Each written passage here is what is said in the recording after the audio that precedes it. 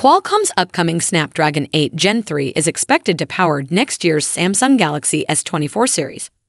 While it may not match the processing speed of the iPhone 15 Pro's A17 Pro, it is believed that the Snapdragon's GPU could turn the Galaxy S24 Ultra into a formidable gaming device. A leaked benchmark result, supposedly for the unreleased Snapdragon SoC, suggests that the Snapdragon 8 Gen 3, featuring the Adreno 750 GPU, achieved an impressive score of 15,434 points.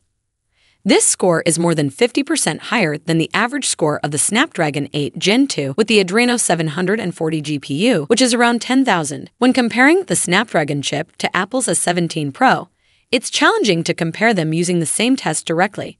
However, if we use the 3D Mark Wildlife benchmark for graphics performance, the current Snapdragon 8 Gen 2 is already on par with the A17 Pro, indicating that the Snapdragon 8 Gen 3 could perform the iPhone chip in graphical performance. Considering that Apple is promoting the A17 Pro for console-like gaming, it will be interesting to see how Samsung markets the potential advantage of the Snapdragon 8 Gen 3 on its devices. It's not clear whether the Galaxy S24 will debut with a custom Snapdragon 8 Gen 3 or if it will have an overclocked processor, similar to the Galaxy S23 using a Snapdragon for Galaxy version.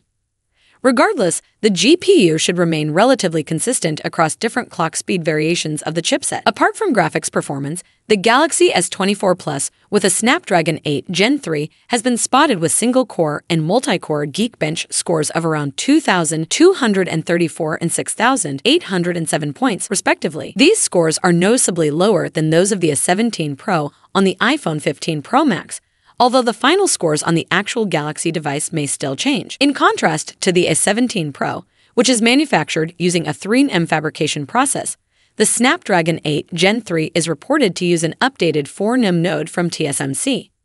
However, rumors are circulating that Qualcomm may announce both the chipsets and 4nm variants in terms of architecture. The Snapdragon 8 Gen 3 features an octa-core processor with a 1+5+2 configuration.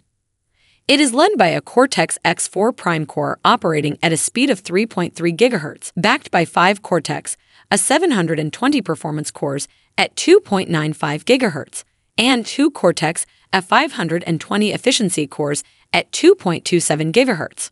What do you think of Snapdragon 8 Gen 3? Will this graphics performance convince you to get the Galaxy S24 over the iPhone 15? Feel free to share your answers with us in the comments. Peace out.